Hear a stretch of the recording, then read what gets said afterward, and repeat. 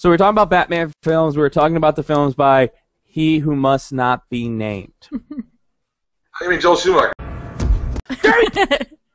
No bat butts. No nipples, no butts, no crotches. The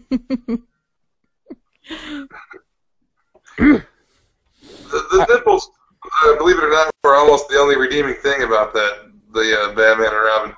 Now, are you saying on Batman and Robin, or are you saying because they put them on Batgirl too? Well, I'm just saying in general. I mean, better than the rest of the movie. You know, I have to admit that is in Batman and Robin. There are those movies that Uma Thurman looks phenomenal, and there are those movies where Uma Thurman looks like she got ran over by the ugly truck. I honestly have to say, as Poison Ivy, I thought it was a movie where she actually looked good, and she played a sultry, seductive Poison Ivy. Now, I did not agree with all the weird, like, the head cone things that she had on. She kind of looked like in the movie Little Nicky, when Kevin Nealon got the breasts on his head. That was kind of what it would look like. And at first, I thought Arnold would have been a good Mr. Freeze because, you know, he had the accent and he was big. But when they made him nothing but a bunch of puns, one pun after the other, I'm just like, chill. There's everything is bad about that movie, right down to the Bat credit card. Don't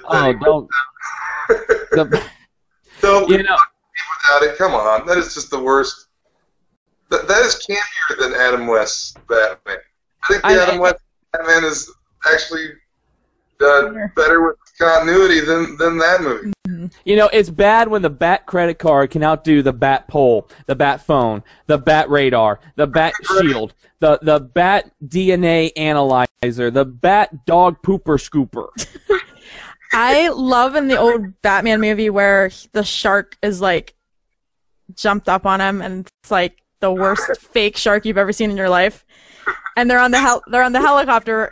It's his leg in, and there's a shark like waiting for him. I know, like that's the right moment. That's like one of my favorite scenes. And did anybody else think that Jim Carrey was actually trying to play the Joker? That's what it seemed like to me. I don't know. I don't know about him. Problems I have with that entire, like just about every Batman movie up to Batman Begins, I've got a problem with. Except I love the old Adam West, the original Adam West, all the villains. Where they had all of them submarine and. Now, who was Catwoman in the Adam West one? Was it Lee Merriweather that was in the movie, or was it Eartha Kitt? I'm trying to remember. It was either Lee Merriweather or Julie Newmar. Yeah, Julie Newmar, I think. But I'm not sure. I have to look that up because I haven't seen it in a little bit.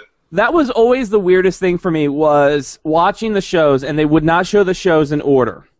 So one day I'd watch it, and you'd have Julie Newmar or Lee Merriweather Catwoman. And then the episode that came on right after that was Eartha Kitt Catwoman. Mm-hmm. And nothing. Eartha Kitt was, she brought the prrrr to Catwoman.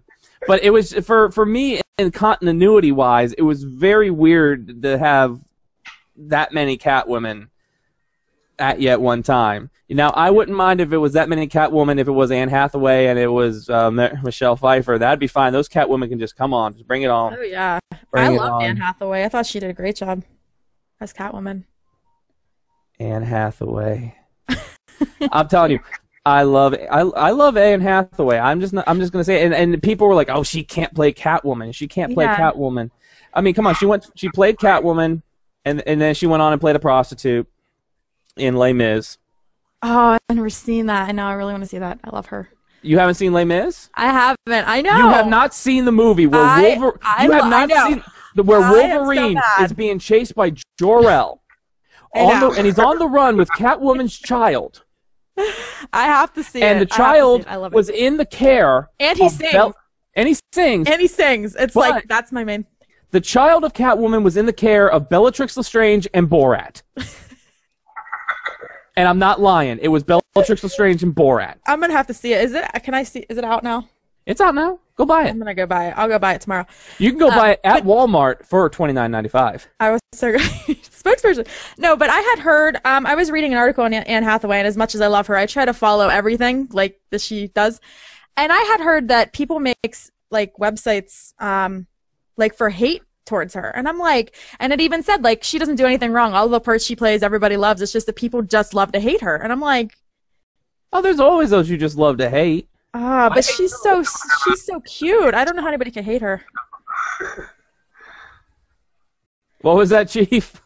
Oh, I don't have the kind of time to just hate celebrities. I know. There's a whole like site based on it. I know. Website. Hate someone I don't even know. All right, deleting my site about Sarah Jessica Parker. Oh, that's warranted. That's okay. No. I actually was talking about that with a friend today. A friend of mine today, he saw Mars Attacks. And I told him, I said, you know, it is bad in Mars Attacks when they put Sarah Jessica Parker's head on the dog's body. That's the best she's ever looked in her entire life. And the video was taken off of YouTube because Sarah Jessica Parker got mad. But anyway, we digress. Now, Lee Merriweather was Catwoman in the Batman movie, by the way. Okay, so it was Lee Merriweather. So we watched the show. It was Julie Newmar and then Eartha Kitt. Okay. Now I got something for you guys. I got something for you. 1994. Let's go to 1994. You know, Clinton was in office. We're not telling you what he was doing in the office, but he was in the office. Hillary was someplace else. And Chelsea, who cares about Chelsea? But 1994, a little movie was made. A movie based off of the first family of comics. And that movie was The Fantastic Four. Now, this is a bootleg copy of the unreleased 1994 Fantastic Four film. Now, that is how bad it was, is that it was unreleased, and I own a bootleg. Got it on eBay. Congratulations. Congratulations. I bought this because I was just like, you know, ooh, Fantastic Four. This is rare. I want it. Worst movie, in my opinion. You saw clips of it on YouTube, right, Chief? Oh, yeah, I watched almost the whole movie on YouTube and snippets. Let's put it this way. There is a very good reason why this was not released. And in some aspects, some people may say the reboots should not have been released either. But I will give you this, Jessica Alba in skin-tight uniform. The Silver Surfer is cool in that movie, too, in the second one. The Silver Surfer was cool. I just wanted him, when he came up and he saw like Reed Richards, just to go, "Welcome to the Matrix, Neo."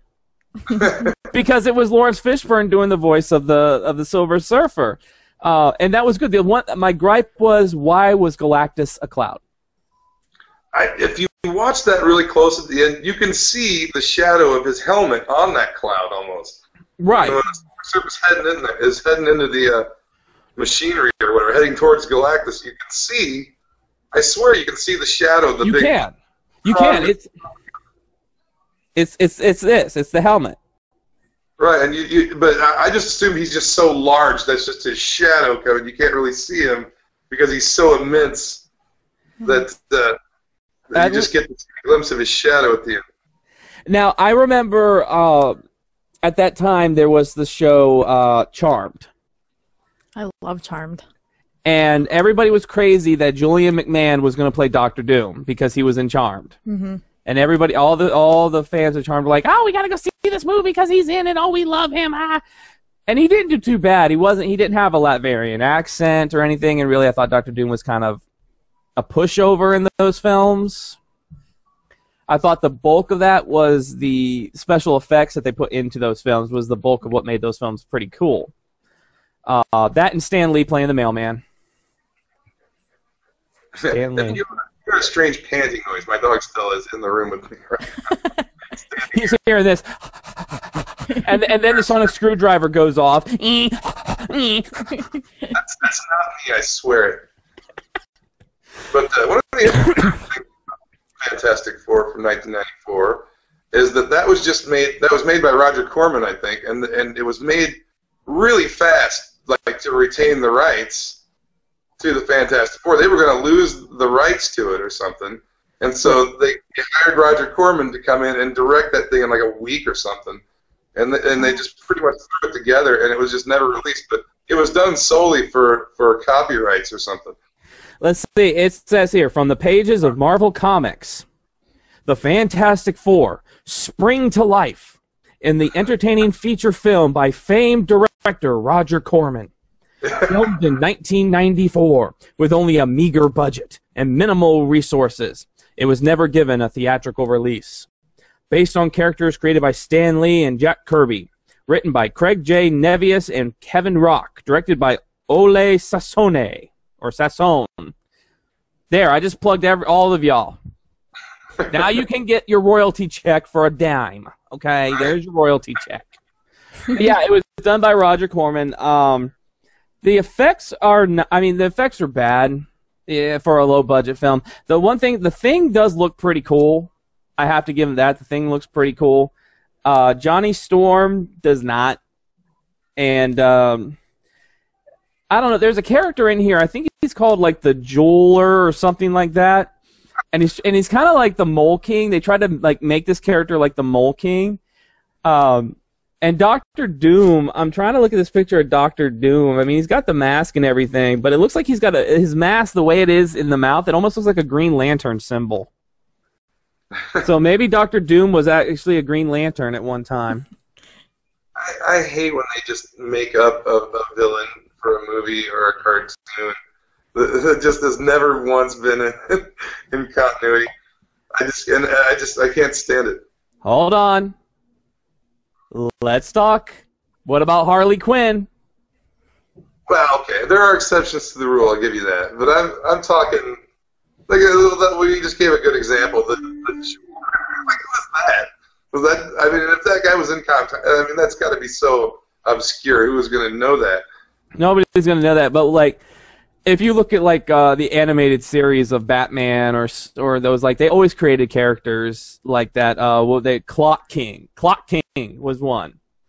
That you never really heard about. Or Baby Doll. There was Baby Doll in the animated series. And if she was in the comics, correct me if I was wrong, because sometimes I do get wrong. I think that the animated series I think the Batman animated series gets a pass just because it was so well written and it was taken really seriously, and I think that the people who made it really cared about making Batman. I think it really brought what Batman is and what's great about Batman out to a big audience. And I think that series that deserves all the accolades, in my opinion. And correct me if I'm wrong. Best Joker ever. Oh yeah, Mark Hamill's the Joker, hands down. That's right, kids. Luke Skywalker was the Joker. And to this day, he is still touted as the best Joker ever. So when the video games Arkham Asylum and Arkham City came out, and he said, "I'm going to be the Joker again." I mean, that and Kevin Conroy coming back and doing Batman. That was the dynamic duo coming back together. But and then Tim Daly as Superman in the animated movies.